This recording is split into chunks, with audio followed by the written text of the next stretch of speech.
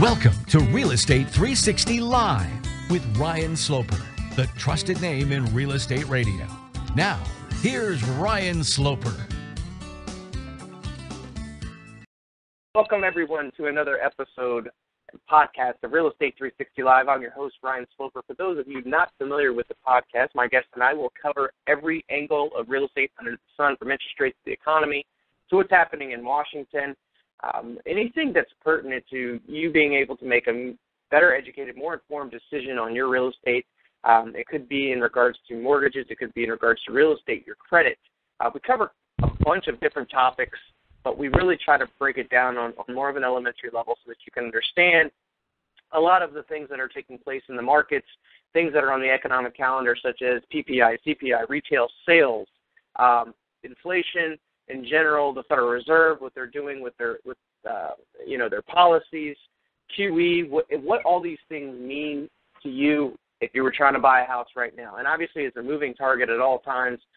We've said time and time again on this show that basically our economy is built around what the Fed says and does. It's an artificially built economy, which is not a good thing. We have a part-time worker economy. And I know a lot of these things may sound foreign to you, but if you've been listening to the show for any time now, we've kind of really took a deep dive into these different topics. And if you haven't listened to any of our previous podcasts, you can catch them on iTunes. You can download there. You can subscribe, and we'd love for you to share the show with other people that may get to benefit from this. So you go to iTunes, search in the search bar Real Estate 360.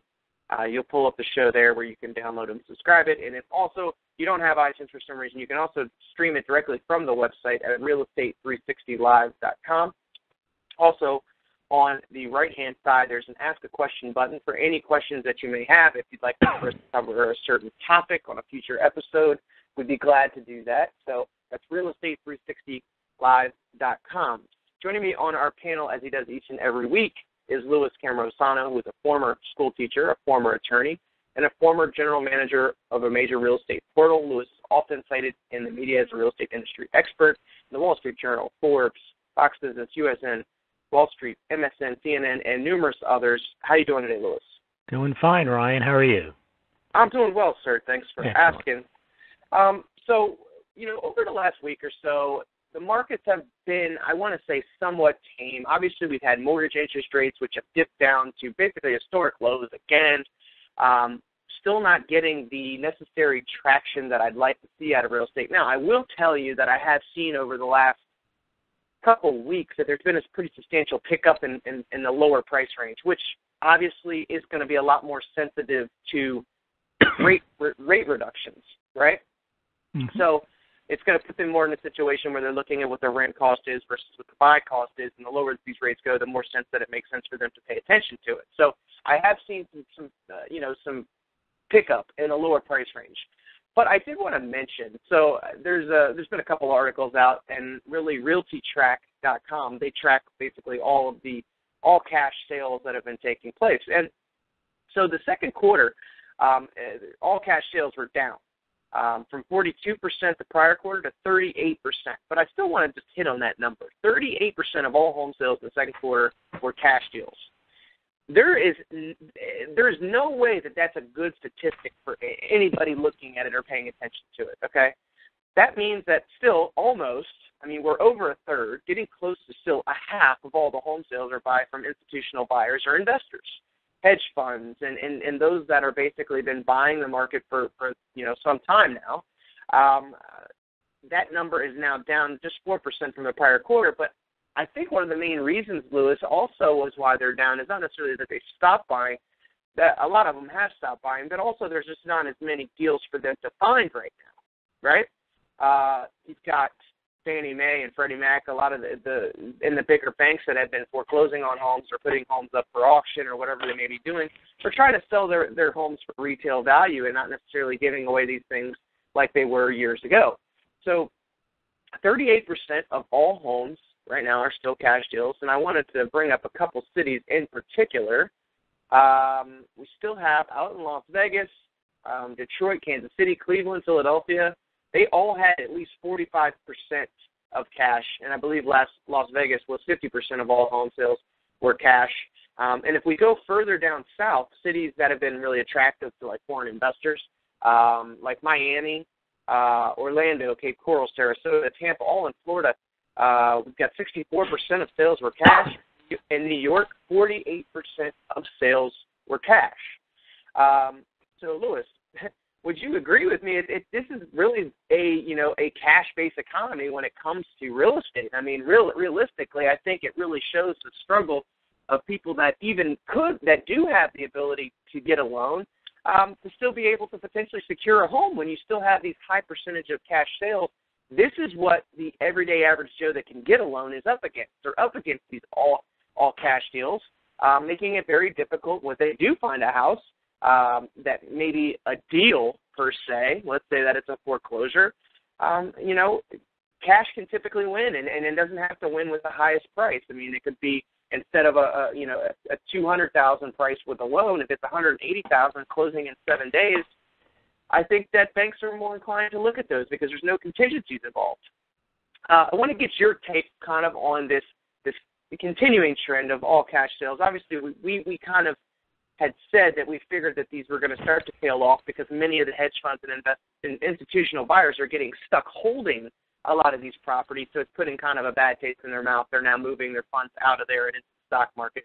But I want to kind of get your take overall on your perception of these cash sales and as well as where you think things are headed.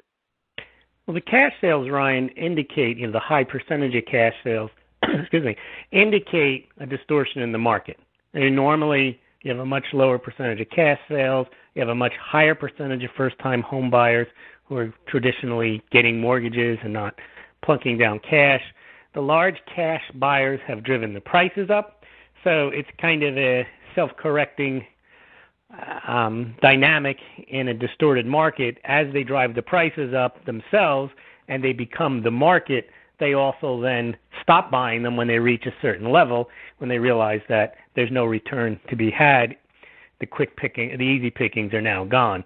So what you see now is the percentage of sales from cash are declining, and so are the overall sales. You've got a 10% decline year over year, and that coincides with fewer cash sales, which highlights that the market is weak without the cash sales. Now, the market is strong because of the cash sales, because it drives prices up, and it sells homes quicker because if you have cash in hand, as you mentioned, there's no contingencies. You go in, you buy the home, you buy it quickly, and you buy it for, I wouldn't say top dollar, but you buy it for a decent dollar. And sometimes there's bidding wars for cash on some of these properties, and that also has the impact of rising prices. But as volume comes down and as these investors are slowly leaving the market and figuring out how they're going to rent these places out, the ones that they bought for rent, not for flip, you'll start to see a decline in volume. And then, you'll have an opportunity for these low interest rates for people to take advantage of them and maybe not have to compete with the cash buyers. However, they may not have to compete with the cash buyers. They may get a good deal on the mortgage, but they've lost they're now paying 20 to 30% more than they would have paid 2 or 3 years ago. So it's kind of a consolation prize that they now can perhaps buy a home after it's been bid up. Yeah, and the other component to the cash sales, Louis, is that there's no appraisal needed on a cash sale, right? No. So it's no loan. The bank doesn't care what you want to do. There is no bank. Exactly. So if we have you got to get you have to get your investors to agree, and in many cases, you just give there's many of these guys who flip homes. They collect money from investors. They don't have to approve the deals. Exactly. And let's just say that we had a home for $500,000 that is ends up getting bid up to $550,000 on an all cash sale. Since there is no appraisal required and that sale closes then at $550,000, that gets logged into the system as a closed sale. Now, if there's a loan involved, let's say that property was only worth $525,000, that person if it was only appraised for $525,000, they can only get a loan based upon a $525,000 sales price, not a $550,000 sales price. So that's the advantage that investors have, is that you just throw cash at it and you don't have to worry about it. Where people that have to get a loan, they don't have that much money at their disposal. they're, I've seen deals fall apart all day long because appraisals fall short by $10,000, and they can't come up with the difference of the $10,000, and then the seller says, well, I'm just going to put it back on the market. So, it's tough out there. I mean, it's tough for people that are cash strapped. It's great that you can get good financing with low down payments, but there's all sort of contingencies in place, financing contingencies, appraisal contingencies.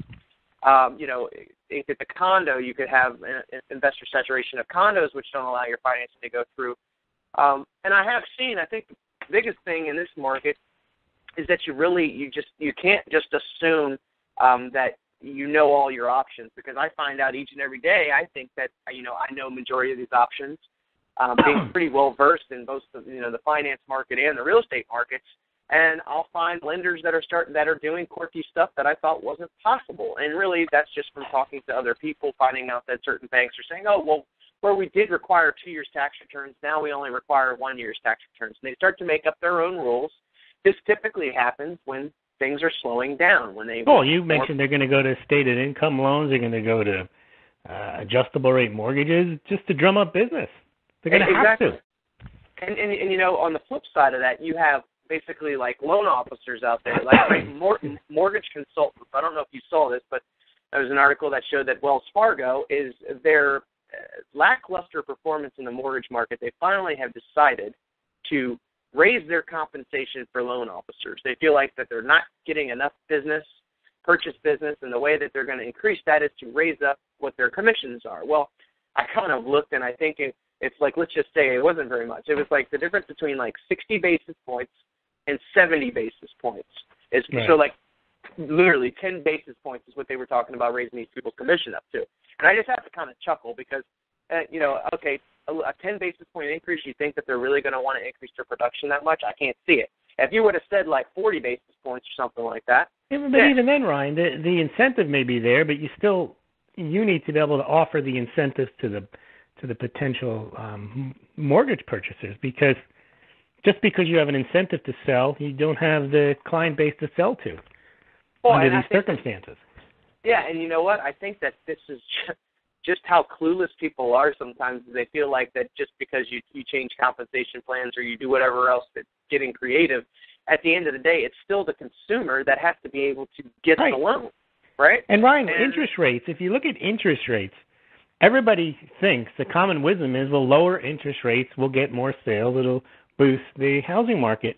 When in fact, that sounds right, but it's counterintuitive, because if we had market interest rates, you'd have a more normal market. People would be applying for mortgages, getting them, and home prices would be lower. And so people would be paying more on their mortgage, but they'd be paying less for their house, and you wouldn't have all these cash investors involved. So it's created a distortion, not having normal market rates. They think just by lowering interest rates, they're going to create this economic boom. Instead, all they do is they create an economic boom for the people who can take advantage of it, which, as we talked about on the show, are the wealthy who own stocks and have access to capital and can buy homes with it. Yeah, and I mean, it's a very small percentage of the population. And we're not returning anytime soon. The rates are lowering, and they want this zero interest rate policy, and they're going to get it, and they want inflation too. Right. We have a situation now where it's as far as interest rates are concerned, it is a very opportune time for people to buy a home. But the reality is that we have millions and millions and millions and millions of people throughout this country that are part-time workers that don't even have full-time jobs. I mean, I think that this has been one of the biggest arguments is that, okay, great, go get a loan, but you can't. I mean, if you've had that part-time job for 2 years and you've got a history of it, you can. But typically part-time workers don't typically hold part-time jobs that long. It'd be like if the NBA was opening up 12 new teams, but there's not enough people who are 6'5" to 7 foot. Yep. So it's a great opportunity if you happen to be 6'5", 7 foot, but there just aren't that many people that are. Yeah, and what I'm finding too, I just heard rumblings the other day, was that HUD is trying to create a new program which would essentially reduce the mortgage insurance premiums on their loans. So as many people know, if you take out an FHA loan, which only requires a 3.5% down payment, there's monthly mortgage insurance and there's an upfront mortgage insurance premiums associated with those loans when you obtain them. So they've created this program, and it's not even like it's not completely done. They just started talking about it, but I would imagine it's probably going to get implemented this fall. And what it really was is okay, so there's monthly mortgage insurance right now of about 1.35% of the loan amount, which is very, very steep, right? Mm-hmm. So even if you have a 4% interest rate, Lewis, it's really offset by this mortgage insurance. I would say it's almost the equivalent of having a 6% interest rate without mortgage insurance, right? So it's not near as cheap as it appears. And then you have an upfront mortgage and insurance premium that you pay when you obtain a loan of about 1.75% of the loan amount. That typically gets financed on top of the loan amount. With their new program that they're proposing, if consumers would go and get counseling for, I don't know, let's just call it 6 hours the first time, they're willing to reduce that upfront premium from 1.75 down to 1.25 and reduce the monthly mortgage insurance premium from 1.35 to 1.25. And then if you go to another 1-hour class after that, then they'll reduce it potentially another from 1.25 monthly to 1.1. Well, all this is fine and dandy. It's still very expensive, right? Like, right. The difference between 1.35 and 1.1 isn't really changing things all that much. And I think HUD, if they haven't noticed, the reason why their production has fallen off is because it's a very expensive loan. And you know, people don't have to be brain dead to figure out that, yeah, they have a 4% interest rate, but their payment is like 6% because the monthly mortgage insurance premium. You're tacking on additional fees. Absolutely. And not to mention that now pretty much that monthly mortgage insurance is there for the life of the loan. It used to be you could get rid of it after 5 years. That's right.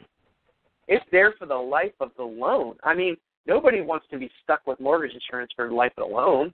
So what are they doing? They're either not buying because they don't want to take that loan, or they're having to hold off until they can save enough up for a down payment so they can go into a conventional loan where it's not as steep.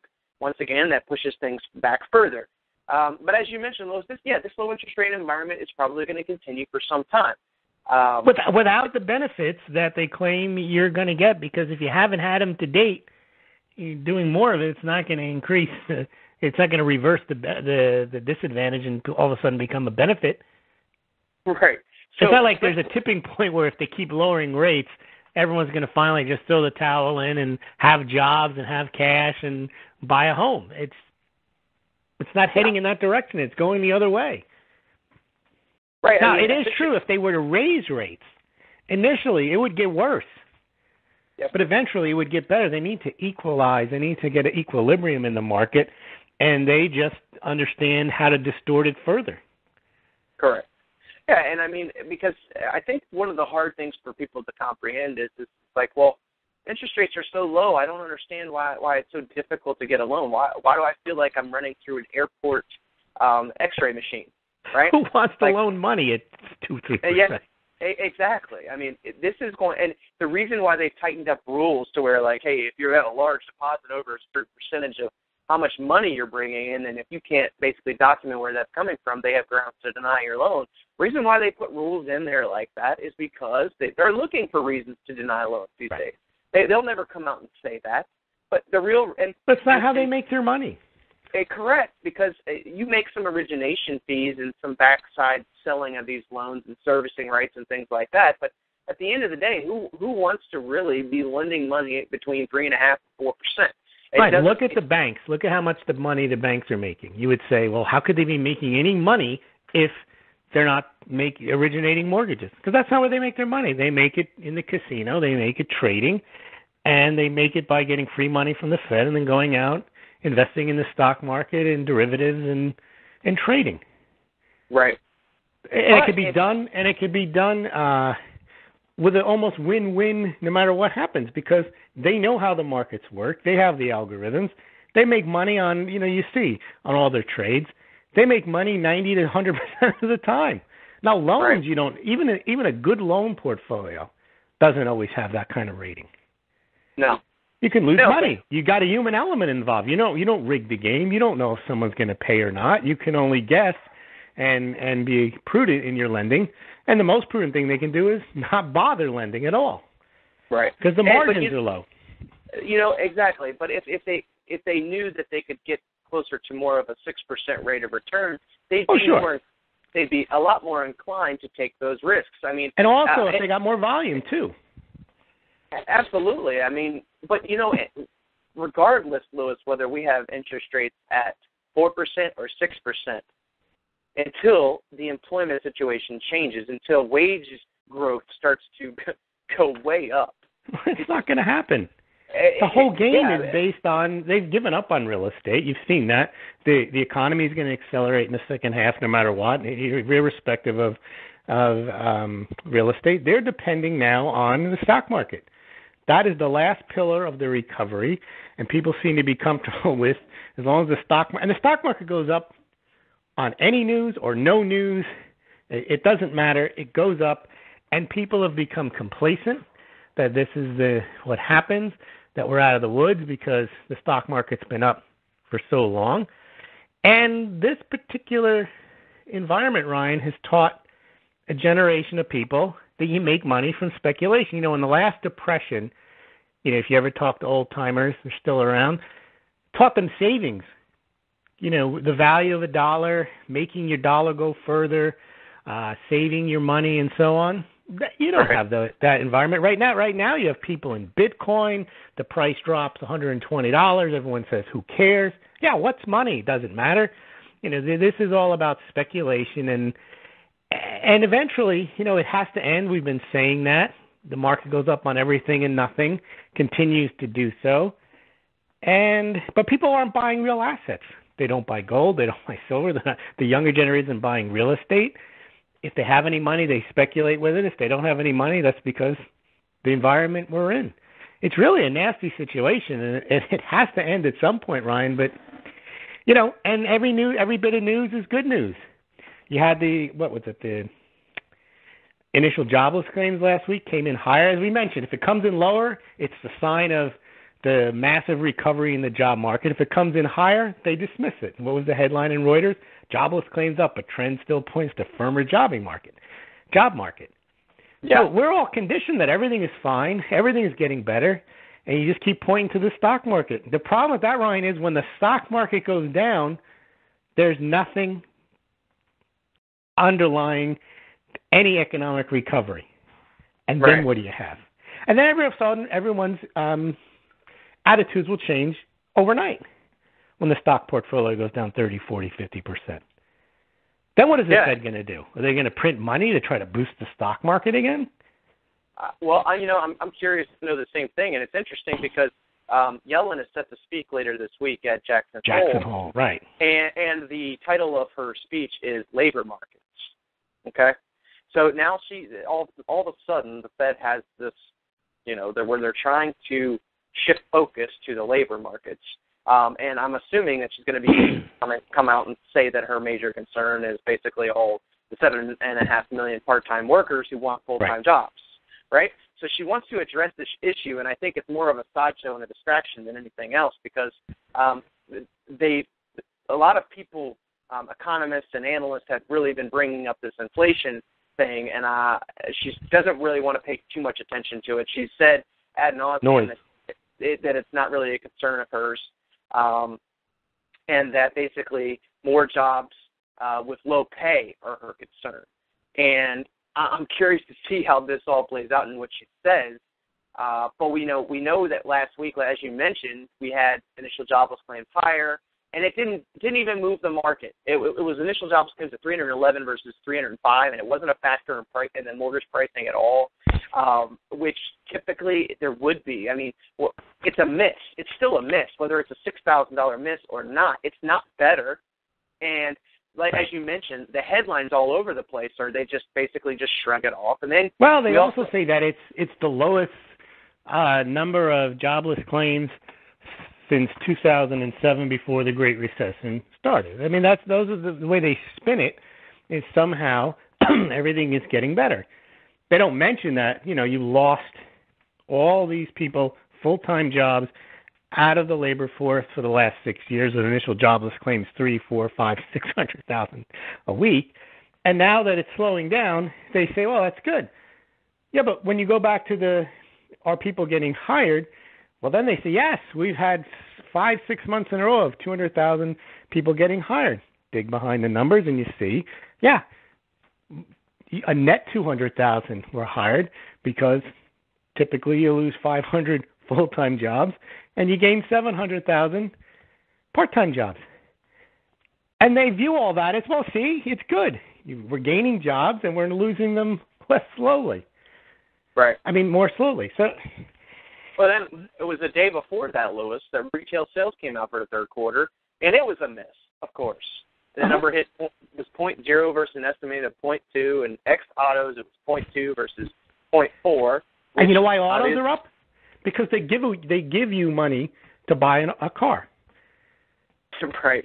Yeah. I mean, you might as well live in your car. You're not buying a house because it's hard to get a mortgage, but it's very easy to get a car loan. So that's why car sales are up. Yeah, and I mean the subprime financing out in the car world is crazy right now. I mean, basically anybody can get a loan. It's just a matter of what rate. Mm-hmm. And so that's exactly why that would be up. I mean, people have to have a car to drive to get to their part-time job. Right. So when people want to spend money, though, they don't have any money, so spending is down. But getting a car isn't a problem because they'll give you the money. I mean, they'll give you the loan. Yeah, but once again, those retail sales were just shrugged off. It's no big deal. It was still close. It wasn't a huge miss. The stock market continues to go up. But you notice what's happening, Ryan. If you look at the aggregate, though, it goes up and then it goes down, it goes up and it goes down, but it's basically flat. Correct. Yeah. Yeah, and we also had, Louis, we've had a lot of basically all this international turmoil with Ukraine and Russia. Yeah, but you know what they say about that? Tensions are easing. Based on what? Well, how are they easing? Because you're not reporting on it, or because you choose to ignore it? I don't understand. That's what they say. That's the story of the day. Stock market is up. Gold prices are down because there's nothing to worry about. Israel's not still battling the Hamas and Gaza. Ukraine and Russia aren't having these problems. No, that's easing. Yeah, and so I agree with you. I mean, I think that they don't really dive very deep into any of that. They basically just say that everything it's always easing, right? And so they just kind of glance right over it and move on to the next thing. I mean, we had PPI data, which was last week, rising only 0.1%. So I believe it's this morning. Let me look here. Yeah, it's this morning. We have CPI and housing starts and permits out. Doesn't matter what those numbers are, Ryan. It doesn't. But especially you can have a CPI of 1.5% in the month, and it'll be an anomaly. It'll be noise. If it's flat, they'll say we don't have enough inflation. If it's flat, they'll say, well, you see, there's nothing to worry about inflation. No matter what the number is, there's already a story behind why it's a good thing, whatever that number is. And we typically know, we've been covering these major economic events or things that are on the economic calendar for some time now.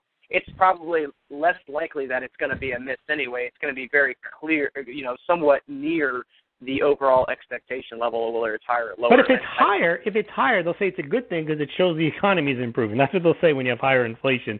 They think that that's a sign of a strengthening economy. If it's lower, they'll say, well, the Fed still has room now to keep interest rates low because inflation isn't moving higher. No matter what the number is, it's a good thing. Right. And then I think they're also expecting building permits to go back above the 1 million level. I don't see that happening. And it doesn't matter if they don't. They're not counting on the housing anymore anyway. Right? They blamed the weather in the first quarter for low housing sales, low new starts.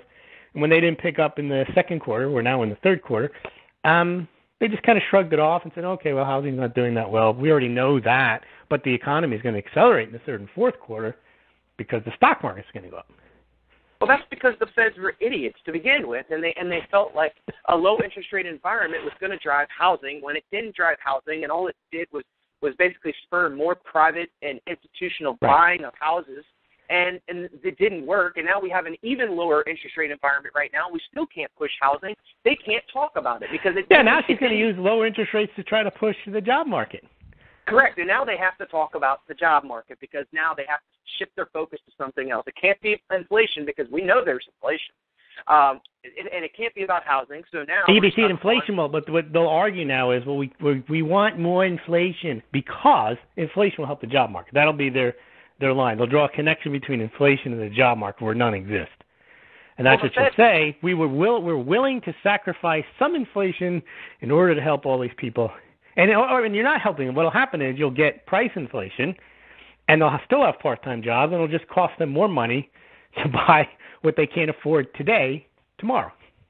But I don't even understand why the Fed cares to talk about employment, because what can they do? It's in their mandate. In 1979, for whatever reason, Congress said, you know what, you don't have enough power. You're now in charge of the labor market. Well, but even if they're in control of the labor market, the only option that they have, the only silver bullet that they have is to continue to print money. They can give more money to these big banks and institutions, and essentially what are they going to do? Is that going to trickle down? No. That money is going to be reinvested back into the It's stock a misunderstanding of how the economy works to think the Fed creates jobs. It's the same thing saying the government creates jobs. It doesn't. All that's going to happen, Ryan, is we're going to have inflation created by the Fed because of the money printing and the low interest rates, and then you're going to have external events reduce the value of the dollar in the next few years, which will create inflation through increasing the price that we pay for imports. So you'll have Fed-created inflation, you'll have international-created inflation, and you won't have any jobs. And when you have inflation of that type, which is stagflation, people aren't going to buy houses then either. They might be able to buy stocks, but there's no way when prices rise and your wages don't, and the Fed can't do anything about it. You can lower rates, you can offer incentives. At some point, you won't even be able to do what they're doing with the car market. Right. You just can't keep giving people assets and hoping they pay back. It doesn't work that way. See, with cars, you don't lose that much because they figure if they pay for a year or 2 years, you've already made a good chunk of the money back, right, because of the financing charge. Right. But, if people pay 3 or 4 years, they've already paid for the car. They still have 5 years left. They might get some out of bankruptcy. So it's a good bet to loan people money to buy cars. A little different with housing. It's a lot messier. You use foreclosure and so on. Repo, they can just come and grab your car in the middle of the night. Right. I've had a few conversations with some people that have been trying to buy homes lately, a couple of which were unsuccessful for a couple of reasons, mainly to do with not being able to get a mortgage due to some financial reasons, credit or otherwise. But what I found interesting was that, after one or two of those people had been denied for loans, they called me and they said, this is kind of crazy. Like, honestly, we didn't get the mortgage, but right after we had applied for the mortgage, we got about, 15 to 20 credit card offers, right? Of which they applied to and got both of them. And I said, well, did you look at the terms? I said, because once again, remember, it's all about the bank here. And I said, what they're going to do is it's a proven model that anytime somebody applies for credit, they're more likely to apply for more credit. So when somebody applies for a mortgage, that's when you're going to see credit card offers. When you see somebody apply for a credit card, you're going to get 13 other credit card offers. And it doesn't mean that they're going to approve all of them, but a lot of them will start out as 0% for 6 months, 0% for 12 months, and then look at where that rate flips over to. It typically will flip over to 16 to 20 to higher than that. So the banks are not stupid. They'd rather... Well, that's good to loan. It's good to loan at 15, 16% on a credit card than it is to offer a mortgage. Absolutely. Why do we want to lend to you at 4%? I'd rather give you 0% for the first 12 months and then hammer you over the head at 19% for right, the because remaining. During the first 12 months at 0%, you rack up thousands of dollars. Yeah, but and the irony behind all this is that this is the way the system is set up. It's set up to manipulate. I mean, it's not. You're not going to just get a loan for 4% because the banks like you.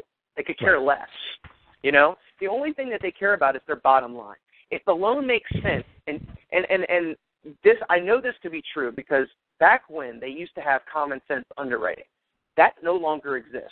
If you have $1 million in the bank and you don't have enough income to support a $500,000 loan, you will not get that loan. Now, there are a few private lenders that will do asset depletion. They'll deplete down your assets and give you credit for that income, but they're not going to be the most favorable terms. They're not going to be your necessarily going rate. And it's honestly sad because I just can't rationalize to myself, if I had $500,000 to lend out, I'm not going to necessarily lend it at 4%, but there's really not even an alternative at this point. There's not. There's not like an alternative that says, hey, I'll lend the 500 not at 4%, but I'll lend it at 6%. Right. They just deny the loan altogether. You know what I mean? And I've never understood if that's because they can't sell it back to the government. It doesn't meet their guidelines, so they're not going to make their money on it. So they just figure, why bother? Yeah, they have to take it as a portfolio loan, and it's just not worth the hassle. Right, because nobody wants to really hop back into that private mortgage market. You know, right? Because then you're as an employee, if you're the loan officer, you have to go and make a presentation to the board and say this is a good bet, and if it goes under, you're responsible. They'll count that as a ding against you. Whereas if you just sell everything according to the guidelines, even if it goes under, the bank's already sold it on to Fannie Mae, Freddie Mac, whatever they do with it, doesn't matter. So they've basically, as you say, they've taken all the common sense out of it. They've created guidelines that don't make any sense. But yet, if you follow the guidelines that don't make any sense, you can't get in trouble.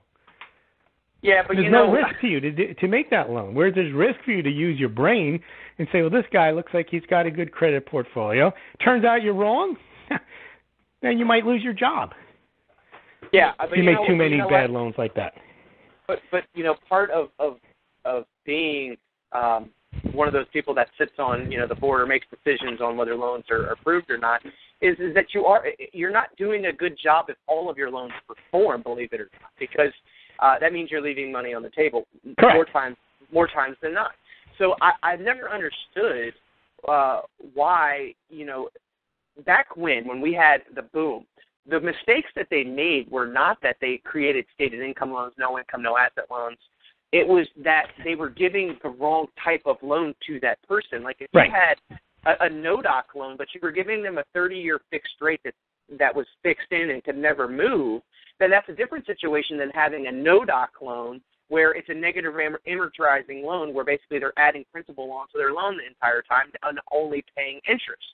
So I feel like even today, if you gave somebody a stated income loan and they were putting 25% of their own money in their deal and they have an 800 credit score, they don't want to default on that loan.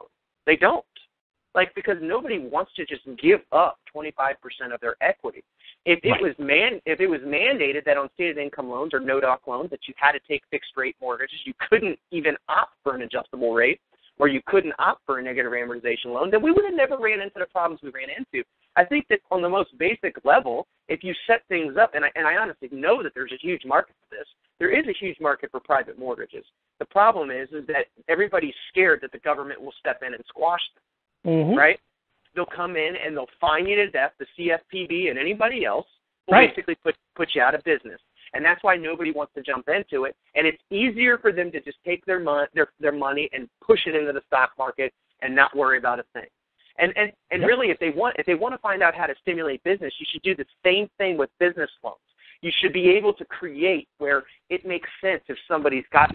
There's plenty of small business out there that has money, but they need loans to go to the next level. Guess what? The banks aren't going to lend to them. Nope. But if they did, these are all things that would potentially stimulate growth, wage growth, jobs. Ryan, you see where the money goes. So, for example, if a company has the ability to sell a growth story to Wall Street, then you'll get venture capital money. And venture capitalists, they're not necessarily interested in the company's ability to turn a profit. What they're interested in is, can this company turn my $3 million investment into $80 million by going public? And, if they finally make a profit 20 years from now, we don't care. What we want is a very big story. And you see it, like in real estate, Truly and Zillow. They've been out for 10 years. They don't have a profit. Each of them was sporting a market cap over $1 billion. I think Zillow was $3 or $4 or $5 billion, and Truly was at $1 or $2 billion. If they were to go to a bank for a loan and show them their business model and show them that one day, maybe 20 years from now, they might turn a profit, a normal bank would turn them down. They said, because you won't be able to pay us back. But companies like Truly and Zillow, and they exist in every area, every discipline, whether it's technology or software or real estate, whatever it is, they exist. They don't make money, but yet in a speculative environment, they make the best investment. Because if you invested money in Truly as a venture capital, you made hundreds of times your money back. If you invested in the IPO, you made money back. But if you invest in a company that shows a 7 to 10%, maybe even 15% earnings growth on 10, 15, 20% revenue growth, no one's interested in that story. And so that's where the money doesn't go there, because the rewards are in companies that lose money, because that's where you make the most money on an investment. And that's why real businesses don't have a shot. The ones that employ, people and are stable because they're going to be around. Now, what happens with these speculative companies, Ryan, is they get $40, $50, $100 million in VC money. They burn through that. Just before they're finished burning through that, they go public and raise another 150, 250, and they can stay around another 10 years on that money. So it shows that if you want to start a successful business, you don't go and do the normal thing and take a loan out from the bank and meet payroll through your profits. You meet payroll through your VC money, getting your second and third rounds, and then your IPO money. Yep. And then you merge with another company. You combine your cash, and you can stay in business even more, and you can keep telling Wall Street there's a growth story. And in the speculative environment, they buy into it. You've seen for the last 4 or 5 years, Truly and Zillow are going to do this, and they're going to do that, and but they still don't make any money. Yep. And that's been the same story every year. But in a normal environment, people have thrown the towel in, and they wouldn't be worth billions of dollars. They'd be worth a lot less. Right. And as I mentioned, Zillow by themselves are not selling people houses by the amount of numbers that they even have them come into their website. It's still people, as we mentioned when we talked about this a few weeks back, they may look at Zillow to use it as a research tool, maybe to see what houses are on the market. But, I mean, honestly, Lewis, since that time that I called you, I've been bombarded with phone calls from Zillow almost every day, twice a day. Right, and that costs money. That costs Zillow money to waste time calling you and pay a salesperson. They can up his commission. That's not going to make you buy anything. No. Nope. Yeah, and I mean, it's ironic to me because they always would call me and say that, your region is not even going to be available. I mean, you create that scarcity that it's not available, and then to turn around and call you back a month later, and then now it just opened up. Right. I already know that sales tactics every time they call. I'm like, it just magically appeared, right, buddy? But you see, Wall Street doesn't care. They just see growth numbers, and they realize if they hire enough salespeople, they will get additional sales. Even if the cost of sale is in excess of the sale they make, they can still tell Wall Street, we sold more this quarter than last quarter. Yeah, and just think about, Lewis, just all the brand new agents that are new to the market, right? Like, I guarantee you that most new agents that come on board, one of the first places that they flow to, and that Truly and Zillow both have access to these new agents. They're going to get their phone numbers or emails. They're going to be calling them first. They call them and say, welcome to the real estate world, right? Now let us help Don't you want to be with the top traffic, blah, blah, blah. The problem with Truly and Zillow's business model, other than other models like them, there is a limited number of real estate agents you can call. And once you run through a significant number of them, and if their success rate with their customers isn't that high, word gets out, and it's very difficult to continue to sell to other real estate agents. Because there's only, what is there, 1.2, 1.4 million real estate agents, but we know only about maybe 80 to 120,000 actually make a living selling real estate. The rest just have the license. They sell a home a year. They sell a home every 3 years. They don't do anything. They have the license just because they have it. It's, there's not that many customers that they can sell to. And that's the problem. But again, if it's a speculative environment, and it doesn't really matter because people don't read prospectuses. They don't invest on that basis. They invest on the basis that it went up last quarter. It's a good growth story, so you buy it. Yeah, but as long as this speculative environment continues, and as long as the low interest rate environment continues, as long as the Fed continues to do what they're doing, things are just going to get worse. They're not going to get better. How can you criticize an investment in Trulia and Zillow when it's gone up? Right. You can say, well, they don't make any money. Their sales costs are too high. Their marketing costs are too high. You can say they'll never make any money. That doesn't mean anything to an investor who has made money buying their shares and holding them. Right. Yep. And that's the problem with the current economy. Yeah. You make money not from making money. You make money by telling stories and having people believe them.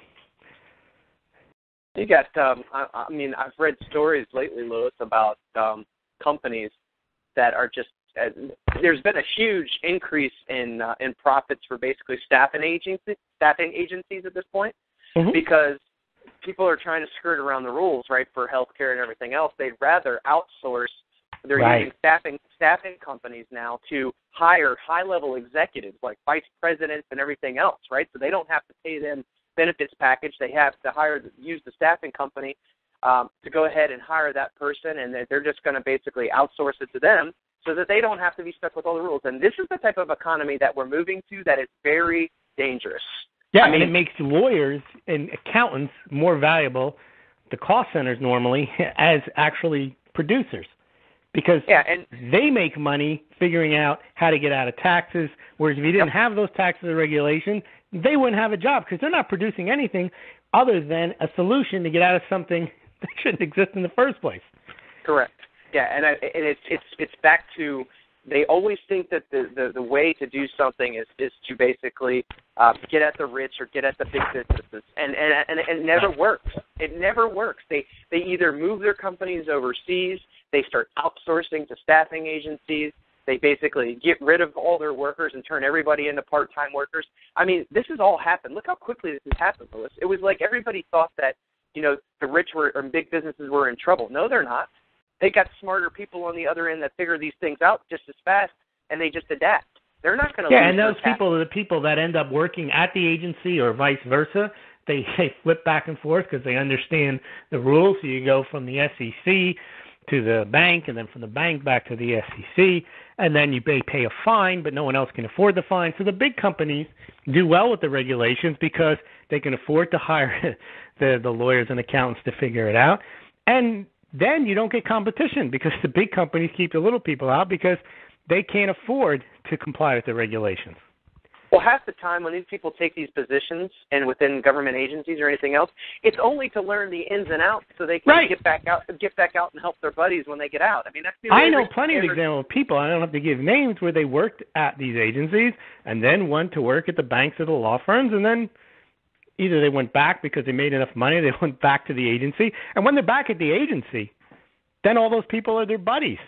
So I was about to say, they're not going to get in trouble. Yeah. Yep.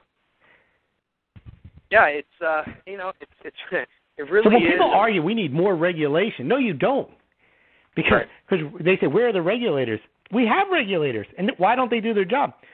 Because the big companies, once they realize you have a big one government regulatory agency, it's very easy. You don't have to bribe them. There's kind of a nod and a wink, and you're in it together. Those agencies don't. Look at the IRS. They don't. The IRS, all of the government agencies, they're political.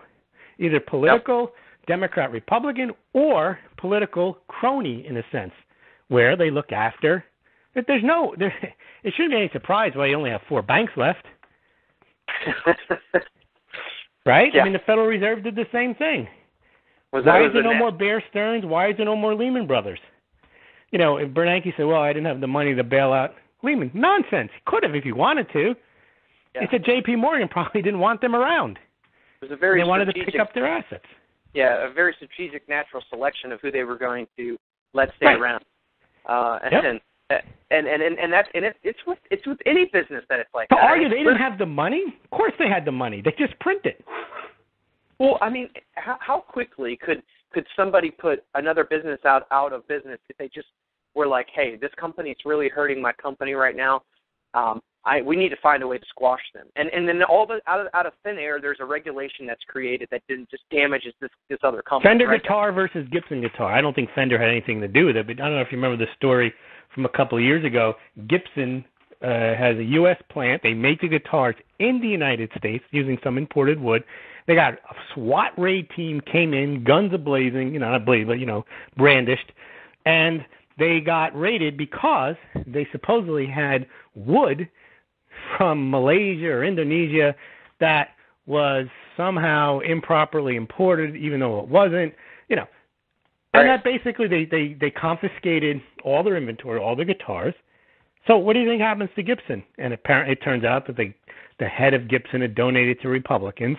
So there you go. You have a regulation where this company's basically doing nothing wrong. They had imported the wood legally with the right permits. There was no trial. They just came in and shut them down. Yep. I mean, they took all of their guitars, and they frightened the employees. And these aren't people doing anything illegal. They're making guitars. They're providing jobs. They're creating production. And people write songs with the guitars. It's a good thing to have a guitar manufacturer in the United States. But yeah, that's not how they viewed it. Someone had it out for them. Yeah, and that happens every day. You know what I mean? It's a regulation. No one ran on Congress. Right. No one would ever say, well, when I get elected, I'm going to make sure that we not only shut down that guitar plant, but that we raid them and steal all their guitars. Because that's what happened. Yeah, they get slipped into one of those bills that, nobody reads.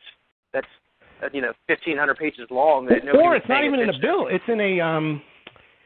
It's done by an administrative agency where the Congress never has anything to do with it. Yeah. Yep. FDA, EPA, whatever it is. So you have the shadow government, right. where those people have jobs for life, whereas Congress, the president, they're in and out. These people can make laws, just like the CIA. I mean, they can do whatever they want because they get appointed and they stay in power. Yeah, and, it's just interesting because as we talk about this, and I'm just thinking, we've got all these part-time workers out there, and how in the world Yellen or Federal Reserve, any of the members, the president, Congress, any of these people think that this ship is going to turn around, right? It's comical. You can't fix it's just like you can't fix a debt problem by issuing more debt. You can't fix government-created hindrances on job growth with more hindrances or more programs. Well, you can't fix stupid with more stupid either. You know what I mean? Exactly. You just can't.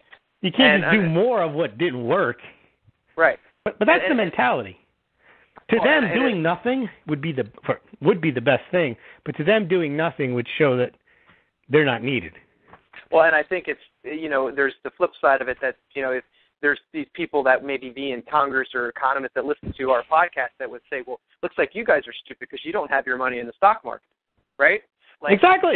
They just play the other side of it because it's easier. It works.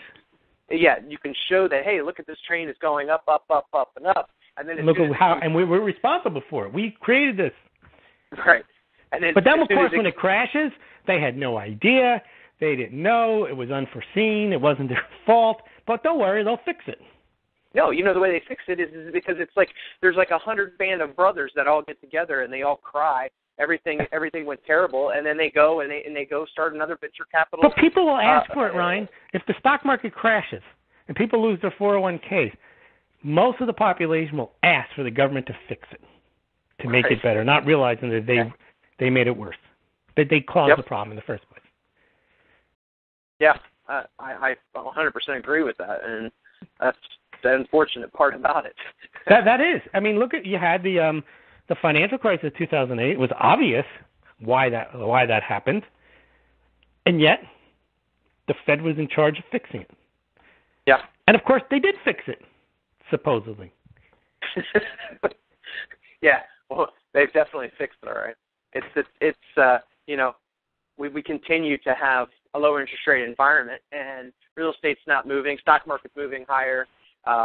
Same institutional buying, cash sales. Part-time working economy. I mean, yeah, they definitely fixed it. They fixed it for enough people for there to be a minority that's complaining.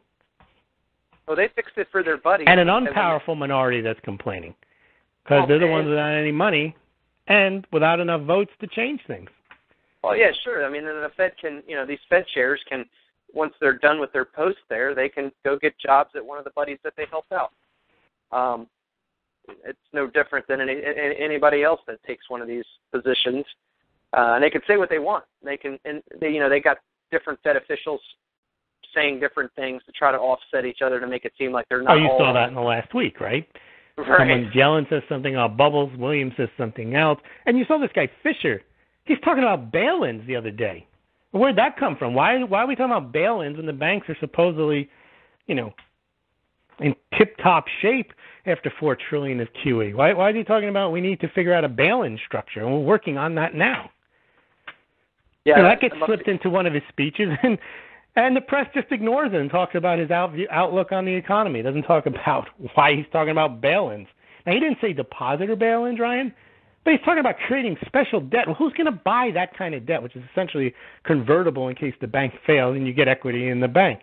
I know why he's talking about it, because if they don't sell enough of that debt, guess where they're going to have to go? They're going to have to go to the depositors. See, They're very slippery. They talk about bail-in. We weren't talking about depositors. The word bail-in is synonymous with Cyprus and grabbing depositors' money when the bank has trouble. Exactly. Yep. Why would anybody want to put their money in a bank? And why would anyone want to buy debt that says, well, it'll convert to equity? There's nothing worse than a bank that has to convert to equity because it doesn't have any money left. That's not like a company that has assets. It means there's no value in the bank. Right. What good does it do to have equity in a bank that can't operate? And not to mention, it's like you said, why would he even bring that up when the banks are probably supposed to be on such sound financial ground right now? Yeah, right? And they're working on it. The United States, he didn't say who, but what's even more troubling is the media just ignores it. I put out a little article, and I just put a little snippet on the piece. It got picked up in a lot of the major alternative media, and I got 10,000 visits because people see that and like, what's this? Yeah. I didn't see this. This was news to people because it wasn't reported on. Yeah, bail-ins, bailouts, we don't talk about that. Might worry people. But here's a guy. Now, what's funny about it is, here's a guy who used to be on the board of governors of Israel. Now, why he's in the United States, I don't know. Secondly, he's giving a speech in Stockholm. I love these guys are always, when they make these speeches, sometimes in the United States, but the vast majority of these speeches that the Fed members give are overseas. Yep. He's in Stockholm yakking about this. Yep. It is definitely interesting. He's talking about the United States like in the third person. The United States is going to institute bail-ins, and they're working on a proposal. Right. Like, I don't know who those people are, but that's what they're doing. Yeah. Yeah, I mean, it is, and that stuff should be front page news, and it never is. And so I guess that's why we have our podcast, is we at least get to talk about these things that nobody else wants. And a few hundred people will learn. Yeah. Hey, but you know what? If a few hundred people are at least figure out what's taking place, it's better than nobody, right? That's true.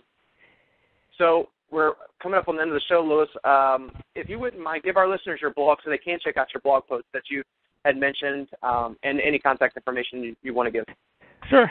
Smallgold.com, SMAULGLD, and there's a blog post up there every few days on some of the topics we talk about in the show, the Federal Reserve, gold, silver, economics, real estate, and so on. So please check that out at smallgold.com. You can also follow me on Twitter at smallgold.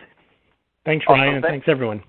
Thanks, Louis. Appreciate it. Guys, remember, download, subscribe, share on iTunes, search Real Estate 360. You can also visit the website and stream the show there, and all the previous shows at realestate360live.com.